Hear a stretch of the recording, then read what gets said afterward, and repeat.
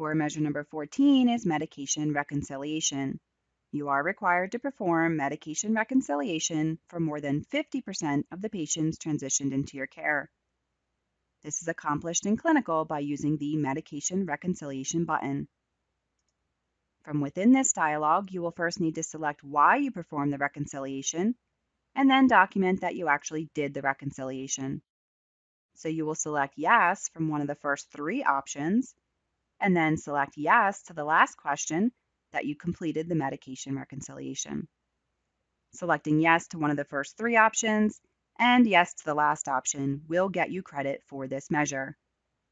You can still use the CPT2 codes, however, using this widget is probably easier.